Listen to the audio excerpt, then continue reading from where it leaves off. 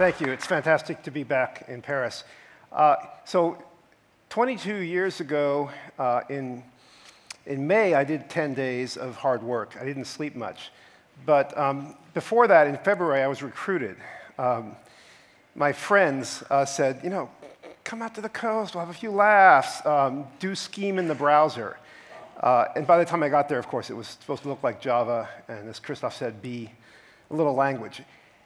I knew after I got into Netscape 2 that it would either die quickly and Microsoft would completely replace it, or it would be around for 20 years or longer. And I said this to my cubicle mate at Netscape, Jeff Weinstein, so he can testify to that. But people get impatient, and they get tempted by things like, you know, Windows on the PC, and you think the web will die every 10 years, and it doesn't. It just keeps going. And that's why I like this quote from Ian Hickson, things that are impossible just take longer. I'm going to cover why that is necessarily so with the web and the best way to cope with that fact. I've been around a long time, so there was Netscape, JavaScript. I founded Mozilla with Jamie Zawinski and other people. Did Firefox, which restarted the browser market. Nobody thought that was possible. Taught Google how to do Chrome. And for me, the interesting innovation is now going into peer-to-peer networks that are not just for downloading songs, but now for things like cryptocurrencies. And involved in those, as well as in ad blocking, tracking protection, and privacy by design. I think privacy tech is going to be big in the next 10 years. I'm glad that Europe is doing its part there. How do we cope with the fact that in any regime of web browsers, you're going to have competition? You might have a near-death experience where Internet Explorer takes 95% of the market, but Firefox showed how to restart it, and I think that will be a lesson that is not forgotten.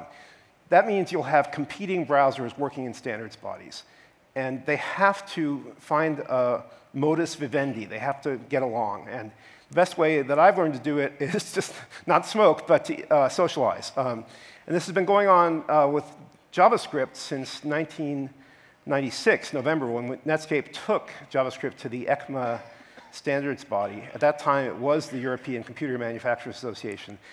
Here's the Secretary General of the time, bon vivant, I remember fondly. He's retired now. He lived in Geneva. He has a Dutch surname, but he's Belgian-born, polymath, raconteur, really fun guy. And that, I think, taught me something that we've tried to keep going in this committee, that you have dinners together, and you try not to hold grudges or let personality conflicts, which are inevitable, get the better of you. And Netscape, while it lasted, did that.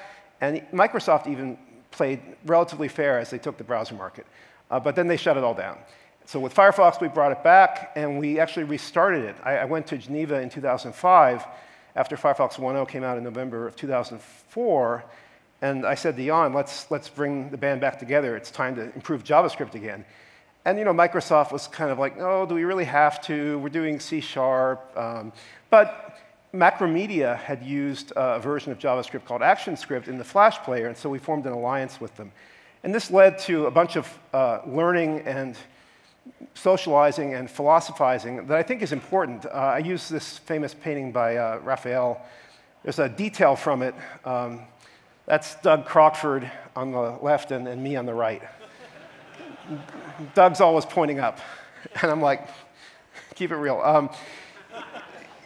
There are bad problems in committees. It's inevitable because you get conflicts of personality and conflicts of style and sort of deeply held beliefs that aren't fully unpacked into chains of reasoning. It's hard to reason together if people come from really different schools of thought.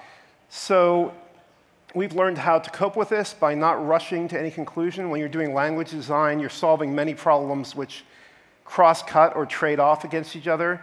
You have to take the hermeneutic spiral, as it's called. You have to be willing to go around several times before you close on a design.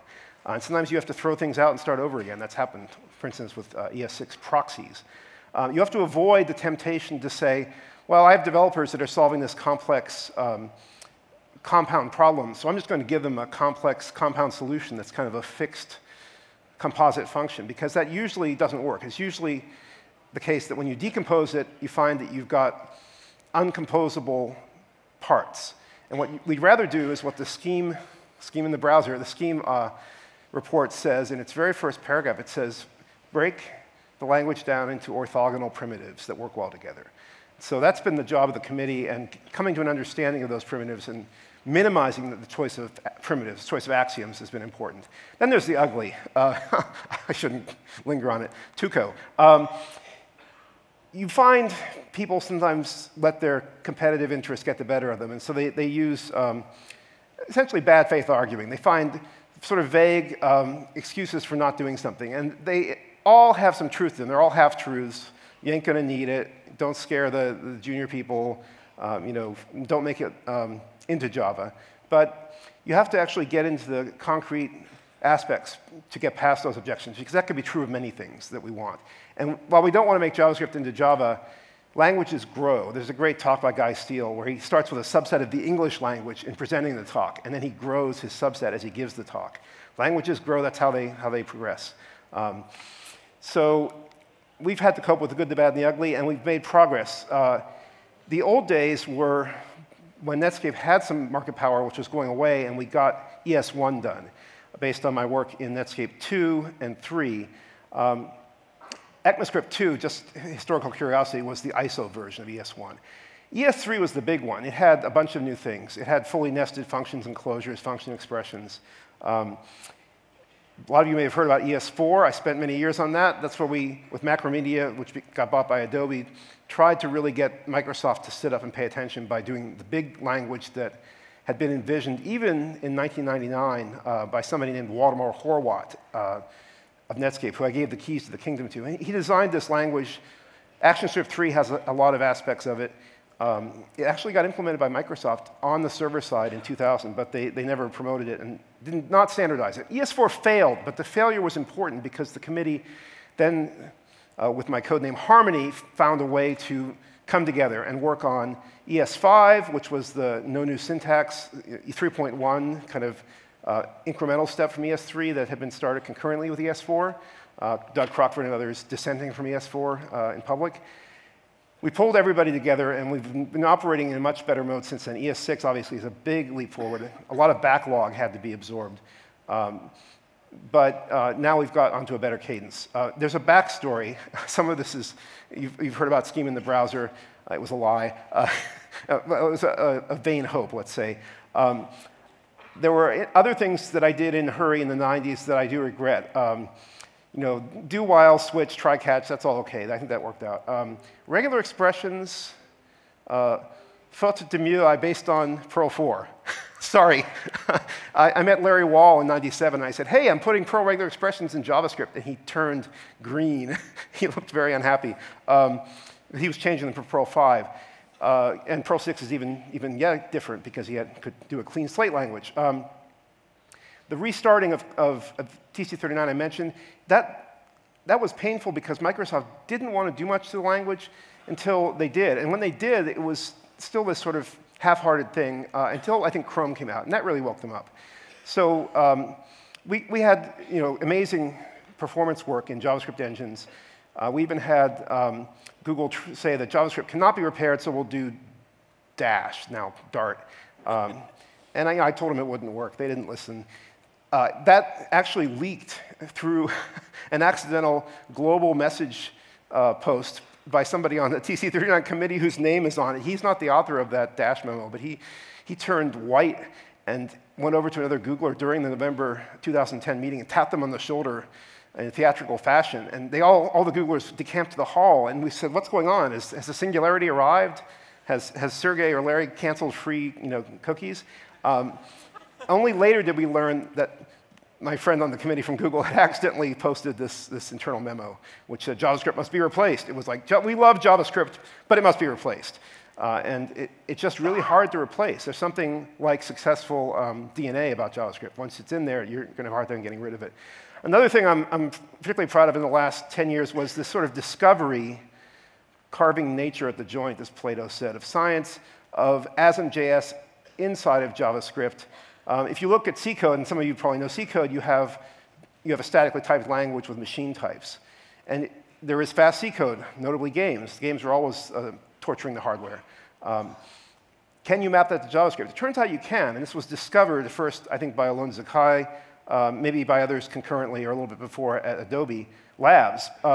And the trick is to use the bitwise operators that I put in. Most of them come from C, one of them comes from Java. So I'm really glad I put those like vertical bar operator in, because that, if it hadn't been in there from 1995, it would have been hard to add later. And the fact that it was there all along meant we could do incredibly fast JavaScript.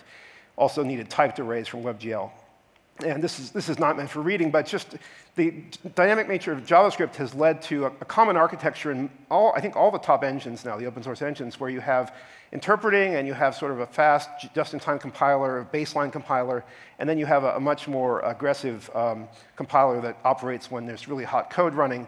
And the fast subset of JavaScript that is ASM.js, the statically typed fast subset, allows bypassing the baseline JIT and the interpreter, which has paved the way for WebAssembly, which we're all excited about. A little more backstory. I realized after Alan Weiss-Brock did a great job as editor of ECMA 262, and as we got ES5 done, that he was not happy at Microsoft. So I recruited him to Mozilla, and we did ES6. That was a coup, and I was glad to have Alan on the crew at Mozilla there. The formalization of ASM.js as a type system was by Dave Herman. The exploratory compiler-driven work was by Alon Zakai, and Luke Wagner did the amazing compiler that bypasses those JITs and does a sort of whole module compilation to machine code. And it all came together in one week in the fall of 2012 in Raleigh, North Carolina, at Epic Games. Unreal Engine 3 was ported in 4 days. You had to get the audio working using OpenEL mapped to WebAudio. You had to get OpenGL mapped to WebGL, fix a few compiler bugs, and suddenly this game is running at 60 frames a second. Tim Sweeney, the founder of Epic, said he thought it would take years to get there. I think this pretty much killed portable native client and other such approaches. It was, at that point, inevitable that WebAssembly would emerge. Babel.js was interesting because 10 or 20 years ago, people would say, I'm never writing code with a compiler. I'm writing JavaScript to the metal. And now they've gotten used to using tools, and I think that's beneficial. Linting, but even type systems, TypeScript, and so on. And at some point, I think the committee will standardize some kind of type system. We have a new proposal from some folks at Google. It's going to take a while. There's disagreement between Flow and TypeScript, and there's a lot of evolution and exploration to do. You know how modern software works on a rapid release cycle, like 6-week cycle for Firefox, Chrome, Brave. Some of their browsers are more like an annual cycle. The ECMA committee is now going on an annual cadence, which is good because it gets rid of that scheduled chicken problem where if people feel like they're going to miss, they can just go to the next year. They don't try to hold up everything to jam in something that doesn't fit. And as predicted, Google threw in the towel on Dart. And around the same time, I think threw in the towel on portable native client. It was not going to go cross-browser. Meanwhile, WebAssembly was out in 2015, June. So there's been a lot of interesting backstory that you may not hear everywhere. I sometimes try to share this. This is at a Brooklyn JS meetup where I said, some things change, some stay the same. Apple is still Apple.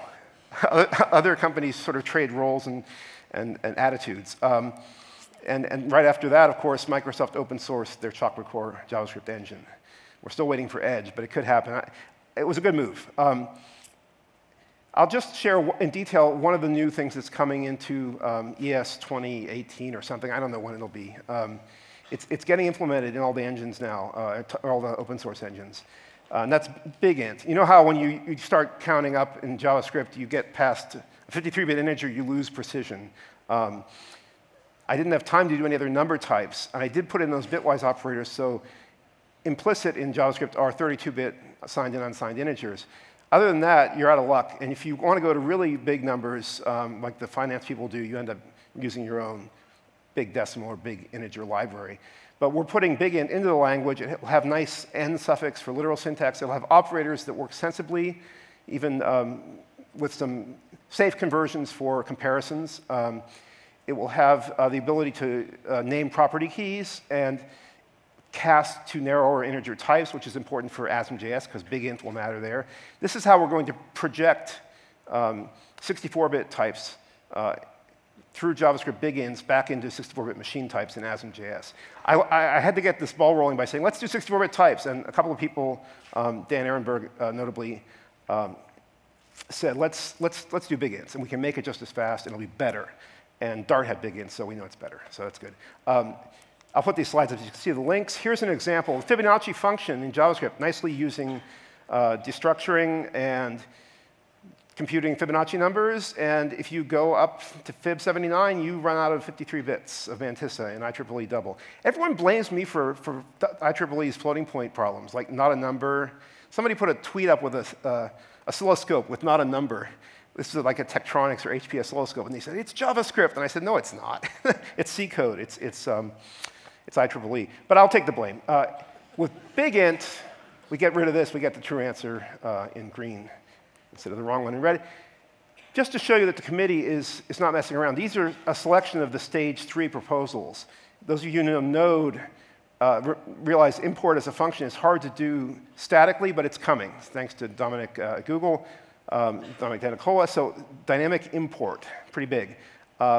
Michael Ficar is championing flat map and flattening for all the functional fans out there. Seb Marpage at Facebook is doing rest and spread for objects. That's what the third line shows. We're evolving classes and actually, I think, other things to have private fields and methods. And the design is more like Ruby, I think. There's still some details being debated there, but this is at stage 3. Asynchronous iteration, so you can do for await of, and you can totally efface the pain of promises. A bunch of regular expression fixes. Look behind. Back in 1997, just missed ES3. It was just being added to Perl when we were cutting off the ES3 regular expression features. So finally getting look behind assertions, and Unicode is getting help, and named property groups, the /s flag on regular expressions. And there's much more small proposals, some bigger ones I didn't cover here. They all have to go through a rigorous process to get into the next version of the language, but in the annual cycle we're going at, JavaScript will continue to evolve, and that's why I say always bet on JS. And I have to treat WebAssembly fairly because it's another input language for the same JavaScript VM that we all enjoy in multiple browsers. And oh yeah, Webpack's pretty cool too. Thank you very much.